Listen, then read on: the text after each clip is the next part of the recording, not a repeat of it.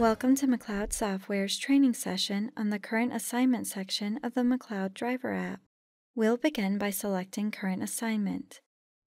Note that none of the information displayed here is editable. It mirrors the information bound on the master file screens in LoadMaster.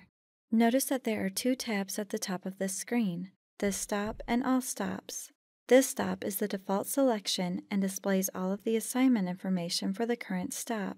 You'll see the load number displayed at the top of the screen, followed by the location name and address, and the contact information.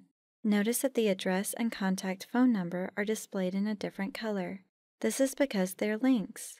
Tapping on the address will pull it up in Google Maps, and tapping on the phone number will give you the option to call this number. Next, you'll see the Scheduled and Actual section for arrivals and departures, followed by the Details section. This section includes load, weight, commodity, bill of lading, and consignee information if it's available. Below this, you'll see sections for stop notes, reference numbers, directions, and loading and unloading instructions. At the bottom of this tab, you'll see buttons for Position Update, Route Details, Capture Image, and Capture Signature. Selecting Position Update will pinpoint your current location and send that information to your dispatcher. Selecting Route Details will display any directions for this assignment that are available from your mileage application. Capture Image allows you to take a photo of a document using the camera on your phone and then upload and send that document by tapping Send. And finally, Capture Signature is where you can sign for anything that requires your signature. You can sign your name with your finger and then tap Save to send that signature to the LoadMaster order entry screen.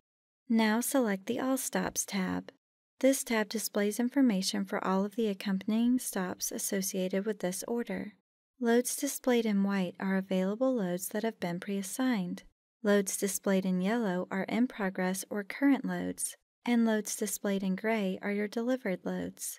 You can select a load, for example your next load, to display the detailed information for that stop.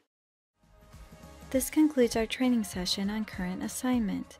If you have further questions on the material covered here, a McLeod customer care member is available to assist you. Thank you for watching.